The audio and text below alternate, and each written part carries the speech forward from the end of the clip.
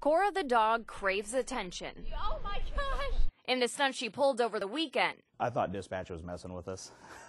has a lot of people talking. It's going to be talked about down here for quite a while, I'm sure. On Saturday night, Cora's owner Wes McGurrick and his roommate Jack Armstrong could hear Cora, but couldn't see her. And we kept hearing it was like over here somewhere. The pair never expected to look up to find their missing pup. Then all of a sudden we realized it's coming from up there.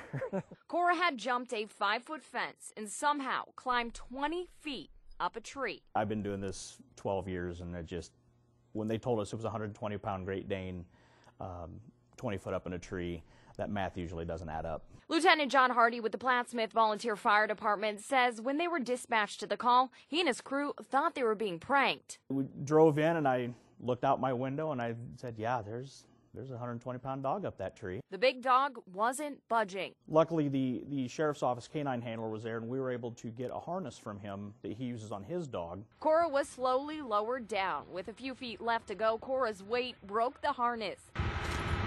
Luckily, some of the rescue crew from Elmwood and Plattsmouth broke her fall. Cora trotted away as if she'd never been stuck in a tree. Do you think she'll do that again? Oh, hopefully not.